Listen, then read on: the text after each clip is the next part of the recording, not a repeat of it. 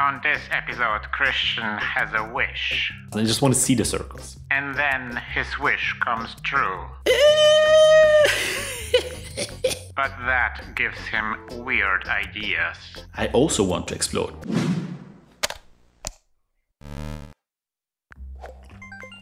Hi everybody, welcome. This is Christian, this is GameDev's Academy.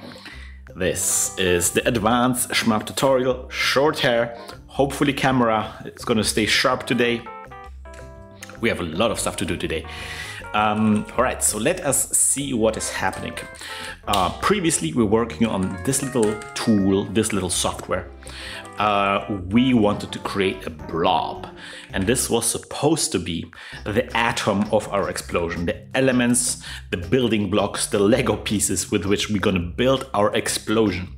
Now the explosion doesn't exist yet, but the blob looks pretty sweet thanks to some last minute fixes, tweaks, and so forth, which were a bit costly. 40 tokens for this fix, and then some additional 55 tokens for this tweak. We are kind of like messing around with this, and there's probably some ways of making this a bit more compact, even more. I'm relying on people typing furiously in the chat how to make this even more compact. But for now, we're gonna move on. We're gonna just accept this as being done, and we're gonna move on, and we're gonna create the actual explosion. And for that, I'm just gonna press escape here, and I'm gonna go save expl. I'm gonna create a new program because this is kind of like removed from the blob stuff. I'm gonna rewrite the blob stuff into like a explosion prototype. So technically it's two prototypes. Okay, so what are the things that I want to change? I'm gonna keep this around. Basically, first of all, I don't want to just have one blob anymore. Those days are over. No longer just one blob. I'm not printing the radius of my blob, therefore, and then I'm no longer changing the size of our blob or the keys. Now I want to press a button and an explosion happens. That's something that I want to be happening now. So we're gonna go if btnp x then. And now we're gonna have to think about how we're gonna trigger our explosion, what's gonna be an interface to the rest of the game, because right now we just have like this blob stuff happening here. I'm gonna create a new tab for this. I'm gonna make a function called explode. Seems okay to me. Ex, E, Y. We're gonna set a position of where we're gonna explode things, and that's gonna be it. That's gonna be the interface. I just want to be able to say, like, later on when we play the game, I just want to say, like, put an explosion there. Now, little thing here, we might have multiple explode functions later on, because right now this is going to be supposed to be an explosion that is supposed to cover a popcorn type enemy, like the smallest kind of enemy that we have, and it's going to be fine for the smallest type of enemies. It's going to get us started. It is possible or likely that later on throughout the development, we're going to have to write a second explosion function that is going to be more elaborate, bigger, for bigger enemies. But we don't have bigger enemies right now, and I just want to see if we can make it work. That's my goal here. I don't want to create like a whole palette of explosions. I think that's something we can do later on. Good. So this will explode things. Now there's some problems here. There's some things that I want to set up before we get into the nitty-gritty. And that is, again, with the same thing with the blob. With the blob, before we started drawing the blob, we set up a system where we can just change the size, because we want to set up an environment where we can, fine-tune the look and feel of the blob. We want to be able to quickly ascertain what the blob looks like. And we want to do the same thing here with explosion. We want to create an environment where we can debug the explosion. We can see exactly what is happening with our explosion. And if we just press a button and explosion plays, that's good. But we can do better. We should be able to do better. And something I want to set up is a system where I can press a button, a different button. I will get an explosion, but also I can step through individual frames of the explosion. So I can see frame perfect what is happening with the explosion. Frame perfect. All right, so how are we going to do this? Well, okay, so first of all, let me, oops, no, that's good. First of all, here in update 60, we're going to go to explosion, and then we're going to do the explosion in the center of the screen. Maybe later on, we're going to actually bring in the sprite from the mock-up, and we're going to make that sprite explode. But for now, I think just like exploding in the middle of the screen is fine. But then BT and P, if we press the other button, O, then, well, in this case, I also want to explode. But also I want to set up maybe a variable called slow-mo. And it's going to be false by default. But if I press that second button, I will explode and I will set slow-mo to true. And if I press X, I'm going to set slow-mo to false. So this slow-mo indicates that the way we're handling the update function is going to be different. Right. And something now, we're going to do something. Well, first of all, I want to bring my beautiful trusted variable t plus equals 1. And then you're going to have t equals 0. I want to have my little variable that counts the amount of frame that have passed. And I want to actually write it to the screen. That's the first thing I want to write to the screen. Something like this. Let's see here how this works. Okay, we have a little counter of frames. And so what I want to do now is if I press O, the circle button, I want that counter to freeze. And then I want to be able to step through that counter with a key press, okay? So we have to do something like if slow-mo equals false, then end. And only then we are advancing the timer. Or B, T, and P, R. Shift R, this is Shift R. So if slow-mo is false, then we're going to let the timer run. Or if slow-mo is true, but we also press that button to the right, then we also advance the timer, okay? And in fact, let's reset the timer to 0 by the time we press the button. So here is how things will work. I press X and nothing happens. I press O and we get a 0. So now the timer is no longer progressing. And then when I press the button, I can advance the timer. That's what I want. And pressing X will resume the timer. Perfect. It's just a timer for now, but we're going to do some more stuff in a second here. All right, so let us get into the nitty-gritty. So we have a function that draws all of our particles. This blob function. We're going to do some changes to that later on because you might want to have different types of particles, not just blobs. But for now, this is good for now. And so I want kind of like a similar function that goes through all of the particles and then just does something with them, just animates them. I'm going to call this doPart. And this will do the particle thing. And I'm going to do this right here in this new tab, because this is the blob tab, right? This is just like the blob stuff that we had that we are tweaking. So it might be worthwhile just putting it in this tab. So we're going to go function doPart P.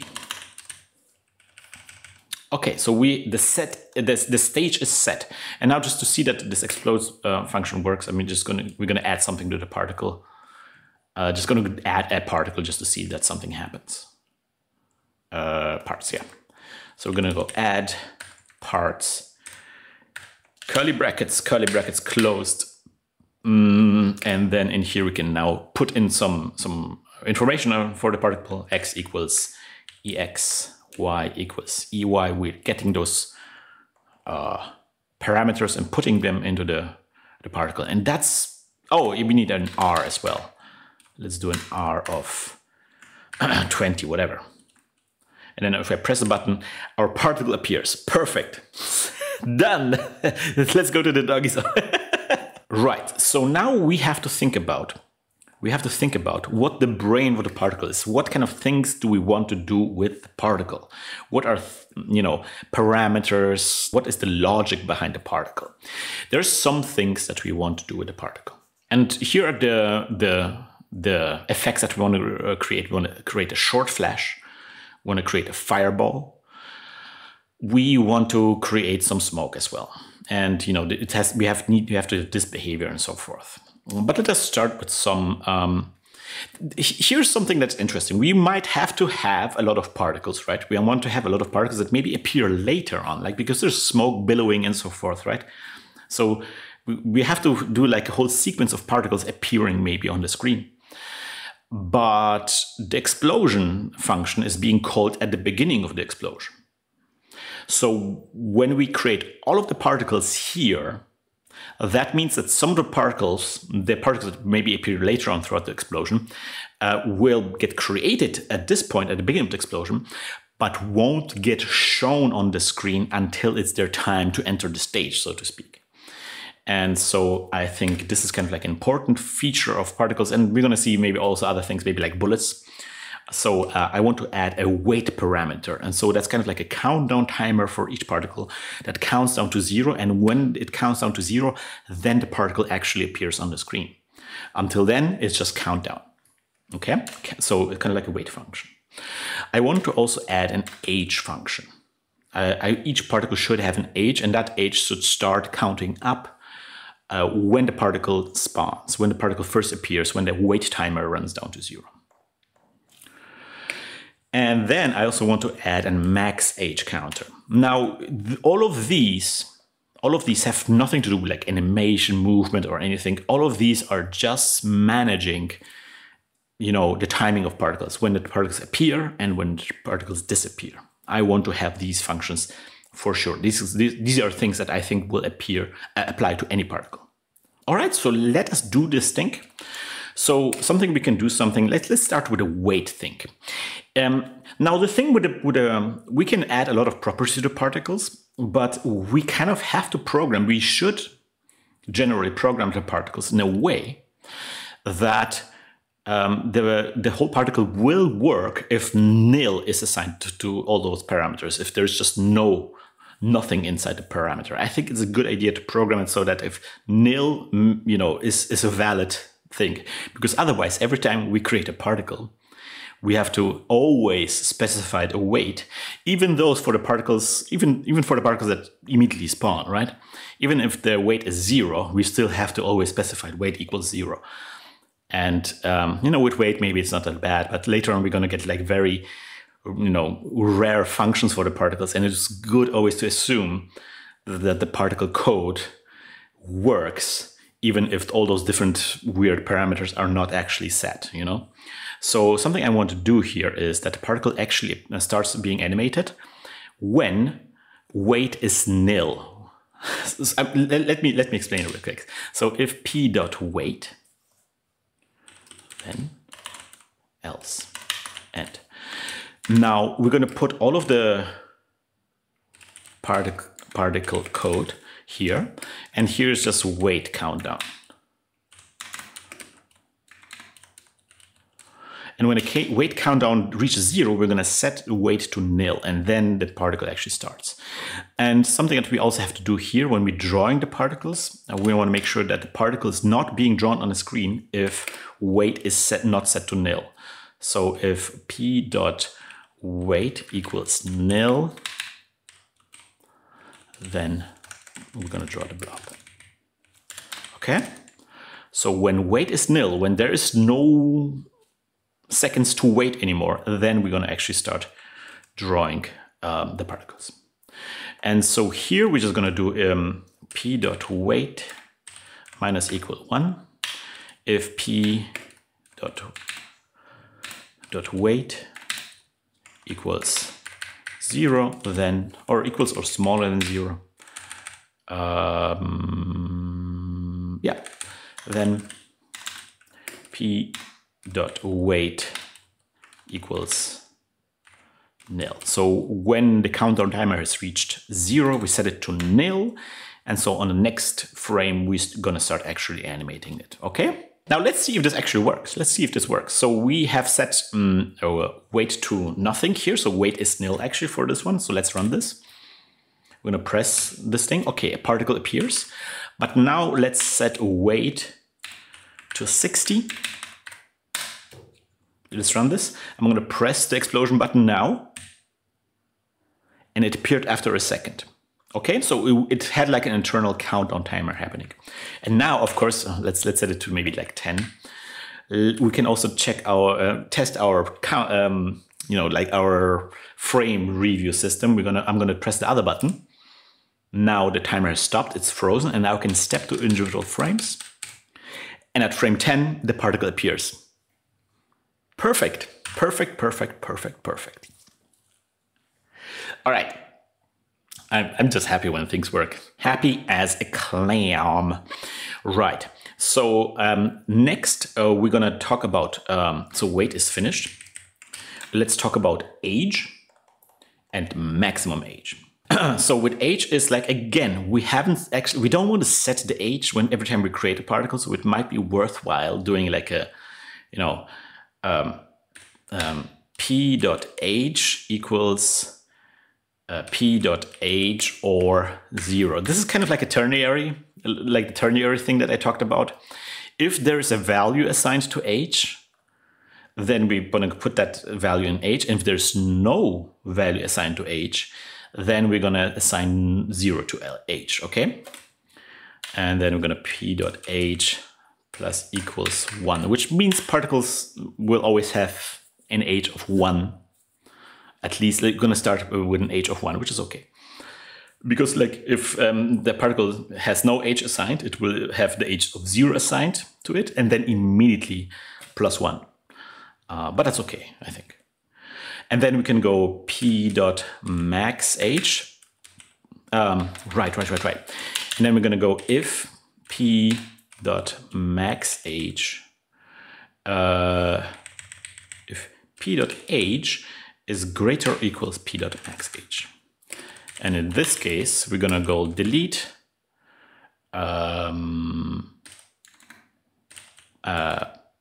parts, right? Just going to delete the particle from the particles. So if our particle reaches its maximum age, then we're going to delete it. And this also means that we kind of have to set a maximum age for every particle. But I'm okay with that because it's kind of like necessary to remove the particles at some point. So let's go max age equals let's go 10, whatever. Let's see. All right, so I'm going to run this. Particle appears and then disappears. Ooh! Let's try now the frame by frame analysis. Now particle appears. Now particle disappears. Amazing! Everything works today. Even the camera focuses. What's happening? Okay, so we can actually start doing the things that we talked about. We can start doing the things that this is already enough to fulfill one of our steps that we wanted to do. Remember, at the beginning, we wanted to do a short flash. Well, we can do that now. We can do the short flash here. This is our short flash. Right, so let's, I actually did some experiments. I think 17 is a good radius for the flash if you want to cover a 16x16 sprite. We're gonna pull in a sprite maybe in our next episode or something so we can actually see something explode. I think this is important. But anyway, so radius 17, weight is gonna be nil. We're just gonna delete it. We're just gonna show it immediately. Max age is gonna be 2.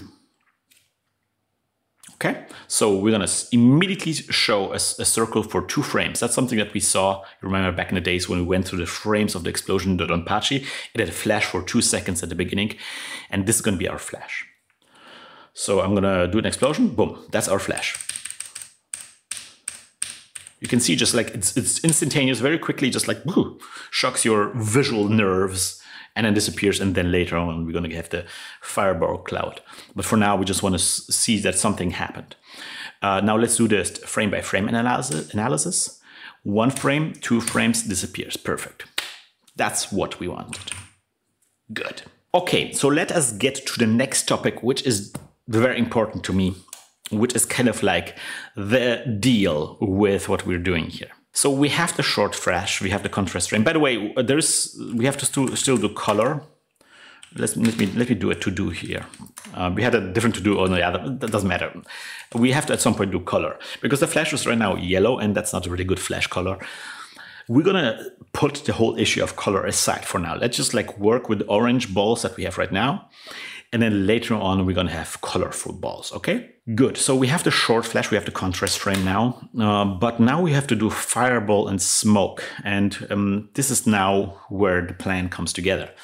You saw the footage from macros, where you have like these kind of like, again, raspberries of balls, spheres, or I would call them grapes. Let's call them grapes, like bundles of grapes, right? We want to create like similar effect where you have a grape of balls that expand and then maybe come together. So they all kind of like bunch up and really small and get bigger and expand and then go together again.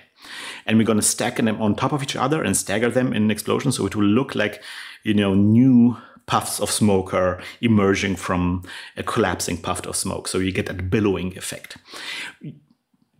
I'm going to step you through one step at a time, but I want to create this grape. That's something I want to do. I want to create this grape of particles. So let's do a function that just does just that. Function grape. Particle grape. I'm going to go EX, EY. Again, we want to set a position for the grape. And here in explosion, we're just going to go EX, EY. Later on, we're going to think about, you know, the grapes. That's where they spawn and so forth. But for now, we're just going to create one. And the idea is when basically this is going to be our explode function, roughly speaking.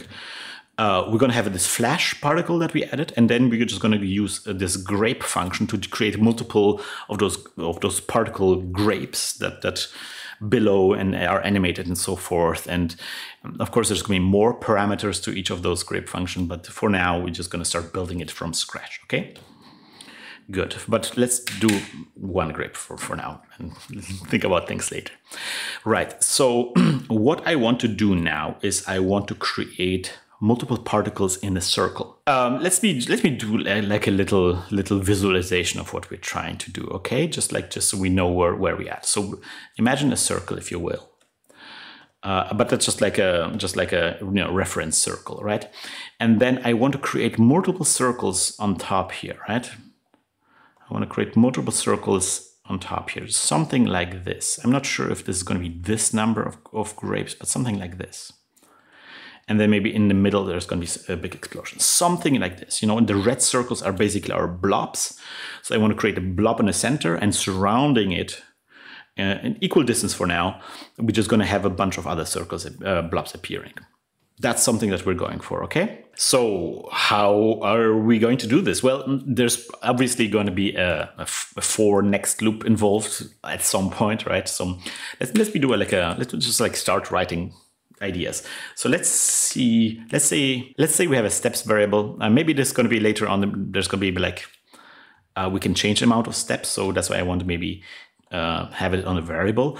But this variable saves how many circles appear surrounding the center circle. We want to spawn the surrounding circles first, and then we're going to spawn the center circle because we want the center circle to be on top of the peripheral circles. Okay, so we have steps, and then I'm gonna go basically for I equals 1 comma steps do, like a for next loop, and in here we're gonna spawn the circles, right? Spawn blobs, something like this, right? It would be maybe good to, because we want to add some randomness to it. It's going to be difficult to make those explosions feel like very unique. We're going to talk about this later on, but maybe a good way to start is to at least make sure that we are always like there's like the first circle that we're drawing, that it's drawn like the angle from the center circle, the angle from which we start drawing the first circle, that's kind of like randomized. So let's do a variable called ang, standing for angle, and we're going to go ang equals R&D. We're just going to put a random number in there from 0 to 1. Because remember, in Pico-8, we are working with a angle system that doesn't go from 0 to 360 degrees. That's not how it works. It goes from 0 to 1. So 1 is an entire circle. So this is really convenient. For example, here where we can just like, if we want to pick a random angle, then we just go R&D. And that's it. That's going to be just like a random angle. Nice. All right, so here we're going to probably at some point we're going to spawn a circle. So let's get this one out. Here we're going to spawn the blobs, right? We're going to figure out the X and Y. That's something that we have to figure out. We don't know exactly what X and Y is going to be. Radius. I'm not sure. Let's just go like foot 5 or something like this. Maximum age, I'm going to set it to 60 or like 120. I want to just see the circles for now. And we're going to think about, how to animate them and so forth. Later on, you know what? Let's just set it to 32,000. I just want to see the circles. I don't want them to go away. Okay, that's good. Now let's take care of X and Y. So here we're going to use sine and cosine because we are spawning the centers of the blobs are going to be on a circle, right? And it's going to be like something like ang. But if you do it like this, then we're going to spawn basically six circle on the same spot. So that's not possible. So we always have to advance the angle as we spawn more circles. So the first circle is going to be at a random position. The next circle is going to be one step further and so forth. I think another visualization is due. So let's say we have a circle, right? So what we're doing is we're just like, if this is the center, oh man, just why don't you give me, if this is the center, we're first picking a random angle, right? And then we're going to spawn a circle here. And then we kind of have to go a certain amount along the circle and spawn the second circle here. And then we're going to go a second around the circle and spawn a second here. Like we have to now go across the circle starting from a random position and start spawning things around the circle. That's our idea here. So we kind of have to figure out what the distance is between two centers of the circle. And that sounds complicated, but it's actually not. It's just like 1 divided by 6.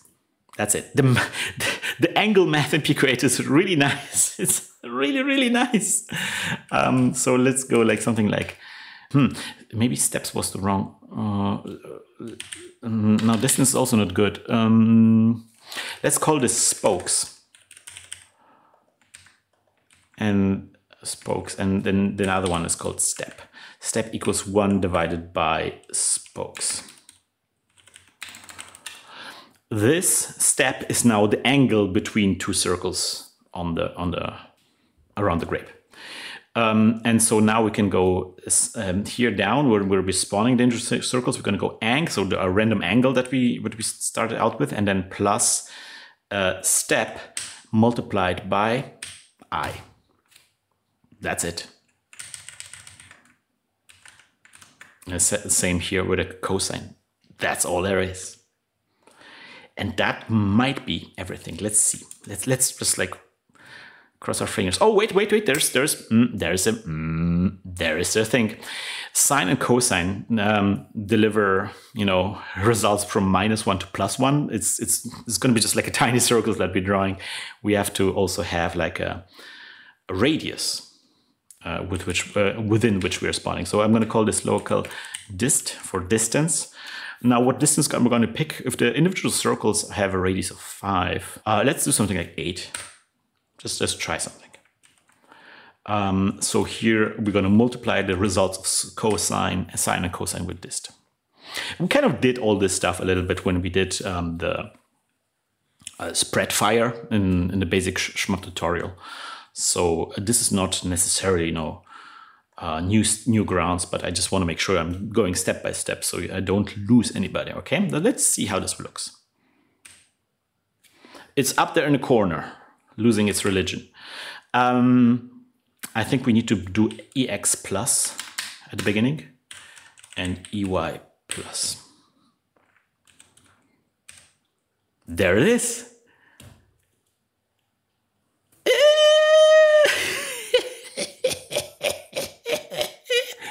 Isn't that a cool ring of fire, baby? Yes, yes, yes, yes.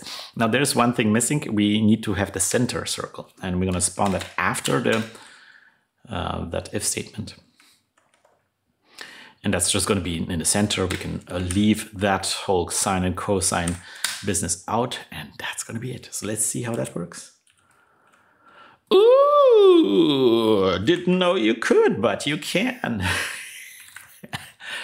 I'm going to set the max age to 120 so we can spawn multiple. Yes. Oh, yes. Naturally, you can see how the circle, we can spawn multiple ones. Yeah, good. There's something I noticed about the circles. They look a little bit, the blobs, they look a little bit unhinged. And that is, yeah, because we are not flooring the y. Yeah, we are not flooring px and py. So maybe you can do a floor.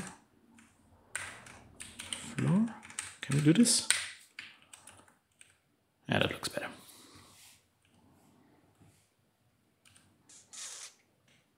Ah, yeah.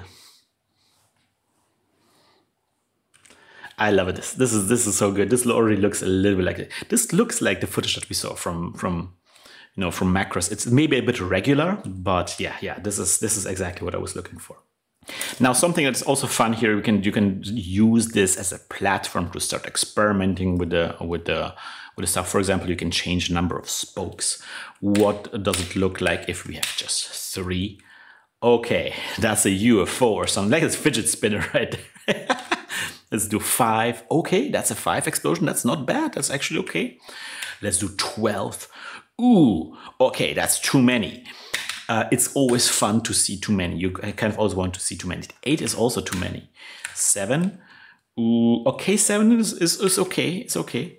And then 6. I think 6 is kind of like a sweet spot. To be honest, I picked 6 because I already did those experiments. I think we can also get away with 5. I think that's also okay. Now, this is also, of course, all related to the radius of the circles. If you make the circles bigger, then you can maybe get away with less spokes. Let's say 4, and then really big ones. See, you can create very, very different explosions now. And if you can make them really small, like 3, then maybe 8 is viable. Yeah, maybe, I don't know. But yeah, 6 and radius 5 is, I think, a nice looking explosion, especially if we want to blow up a little popcorn kind of enemy. And so this is now where we're gonna move on to the Doggie Zone. The Doggie Zone. Right, the Doggie Zone. So we have set up our little system. We can preview the explosion. We can spawn a little grape of blobs. That's what we were looking for. But now the next step is obviously to animate the blob. We have to animate the grapes. And that's going to be the task for the Doggie Zone. And I have to apologize because in the last episodes, I always kind of like, that's kind of the 3rd time I'm basically doing the same task for the Doggie Zone. But it's kind of like in the nature of things, we're kind of like going through this very, very long, protracted process step by step. And there's just not a lot of things that I can, like experiments and things that I can do while we have like this unfinished program here. Generally experimenting with this grape and experimenting with, what kind of properties particles have. So I want you to go ahead and do your own experiments. Again, something I want to see is now that the grape, when we spawn the grape, is not just frozen in time, but maybe it starts small, gets bigger, and these particles move to the sides, and then collapses back onto itself. I want each grape to go through this process. And, for that, you would have to animate the position of each blob and animate the radius of each blob as well. So that's the task for the next episode. Yes. And this is also the part where I say thank you to all the beautiful people over at coffee.com who are supporting this show. Thank you so much for supporting the show. This means a lot to me. We have some newcomers this time around. We have our Alexi, user 1366, and Bronsky. Welcome to the crew. Also, I want to give a big shout out to one of my long-time supporters, Belorek. Thank you so much for your recent incredibly generous donation. Thank you so much, Belorek. Speaking of which, this time around, I also wanted to read out a question from Shifu, which is, again, one of the recent additions with the recent supporters that recently joined us. And they asked me, I've started GameDev last year. I have a lot of unfinished projects. Unfortunately, I'm super bad at documenting. So my goal for the next week is to take screenshots, GIFs, and write a small text about all of the projects. Now the question is, where I can upload this kind of stuff? Is it a good idea? Instagram or Coffee maybe? I don't really know. This is a really good question. I wanted to read this out publicly because this was a private message, but I wanted to read this out publicly with permission of Shifu, because I think this is something that comes up over and over again. Like the question of how you document projects is something that is kind of long-standing discussion in the game dev community. I think one key insight, one key question that you should ask yourself when you approach documenting your project is, how are you going to use this documentation in the future? Imagine yourself, what are the use cases that you're going to go through this with this documentation, and that will answer a lot of questions, how and where you're going to want to put this information. Ask yourself why you're documenting things and how are you going to access this information in the future. And of course, I also wanted to mention that if you want to be one of our supporters on coffee.com, you can do so. And one of the major perks is that you get access to new episodes earlier, coffee.com/lazydevs. We are in the thick of it, ladies and gentlemen. We are going through revolutionary changes. We are getting closer to the goal of the explosions next time around. Animated grapes. See you next time around. Bye-bye.